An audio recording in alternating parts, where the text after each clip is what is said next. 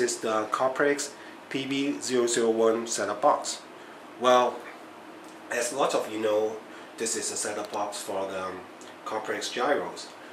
Other than the setup box, you can do a lot of more stuff with it as well. See, as a battery tester, just connect the balance plug to the side. You can test up to 8 cell batteries. Just plug it in. So it will show you the total voltage of the battery, and it will flash. Just give it a second. There you go. So you can see the voltage per cell as well, and you can test up to 8 cells with it. Okay, that's the battery tester function. And you can use it as a servo tester as well.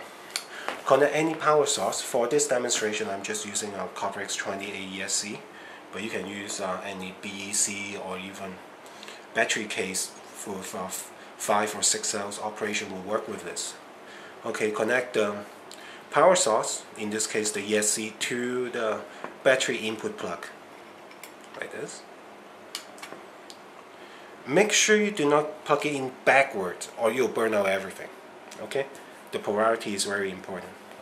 Okay, now connect the servo to the tester as well, to the servo output for the tester.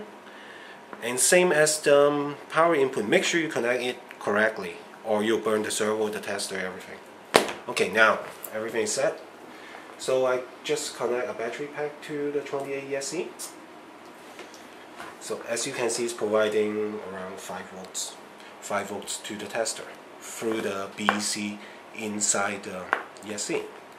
Okay, now press the up and down button to select servo type. You can do manual operation, 3-point test, automatic run, and even servo speed test as well. And you can test that band of the servo as well. So let's see, let's try the automatic one. This is the most simple one. Press enter here, and then you can see the servo is moving by itself already. And you can adjust the speed of the servo by pressing up and down. You see how the servo is going a lot faster. And then back. And then you can do servo speed test, and it will show you the speed for the servo from one point to another, and it can tell you the dead band of the servo as well. So you can do a lot of things with the PB001. Great, thank you and have a good day.